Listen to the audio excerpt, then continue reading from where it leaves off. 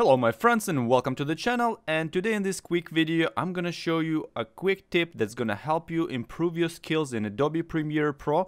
This is a great skill. If you're a beginner, you may not know about this feature. If you're an advanced user, then you probably know about it. But I want to show you a quick function of Adobe Premiere Pro that's gonna help you work quicker, improve your workflow. It's gonna make editing much easier. So let's go ahead and start it right now. And if you're new to the channel, don't forget to subscribe. You're gonna see a lot more Adobe Premiere Pro tip tutorial videos coming to this channel, so make sure you hit that notification bell so you don't miss new videos. And if you find this video helpful, I appreciate if you click that like button. Thank you very much, and let's go get started.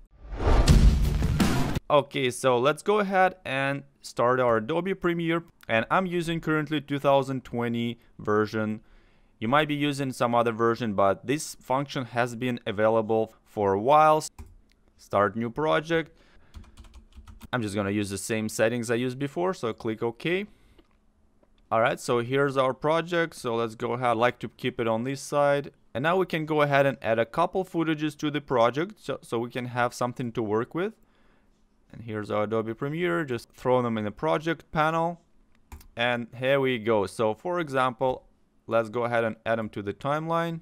I'm just gonna remove the audio. You can also just mute it if you don't like it. If you know that you're not gonna use the audio at all, because this audio is just wind, as you can see. So definitely I'm not gonna use that audio. That's why I just delete it. But you can mute this track and it's gonna do basically the same thing. And then if you need to use the audio, you can just unmute it. Okay, let's just make it a little bit bigger. And if you want to see little previews on this timeline on the video track, you can go ahead to this wrench icon, and then where it says show video thumbnails, you can just click on it, and there's different settings you can actually apply to that. If you want to see multiple frames instead of just the first frame of the footage, you can do that as well. And for some reason Adobe Premiere Pro creators decided to put it in a different place, so it's actually located in this menu right here. You just click on it, and here you can choose which thumbnail you want to see. You can choose video head and tail thumbnail. You can just choose video head thumbnail. This is what we got right now. Or you can choose continuous video thumbnail. This is how it's going to be showing. Some people prefer that, but usually the video track is minimized like this, so you don't really see them. But if you make it larger, you can actually see some frames over here. All right, let's get finally to the main point of this video.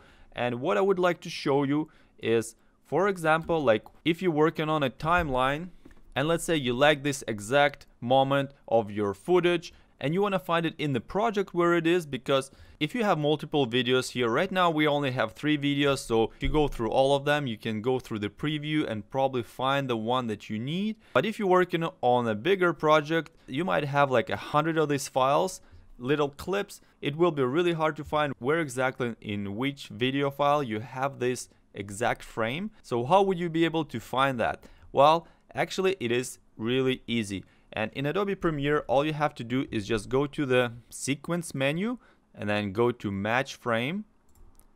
There we go. This exact frame is now open in the source monitor, so you know exactly where it is. And if you need to work with this media file, there you have it. You have it right here. And actually, if you go to the sequence menu right here, you can see that against the match frame, there is a letter F, and this is your short key. So if you remember that short key, you can do that real quick. For example, let's go ahead and find this frame right here. So I'm just gonna press F. There we go.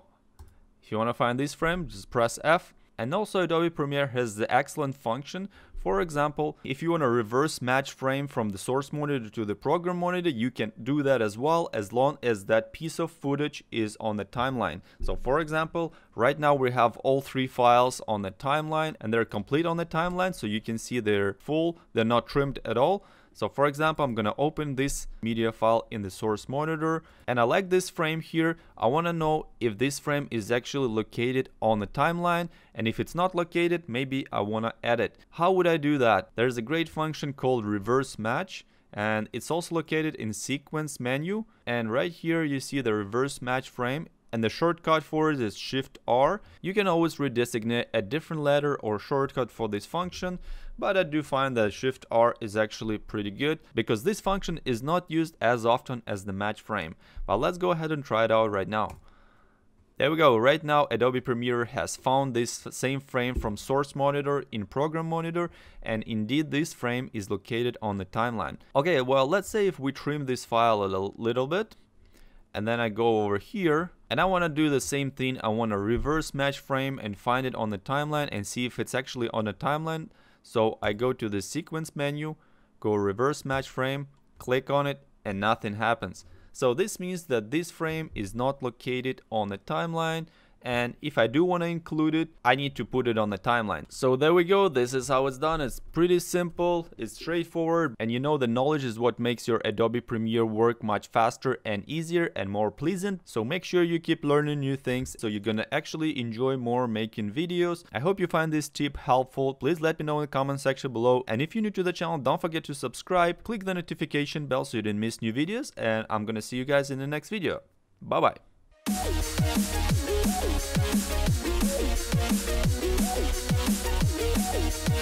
back.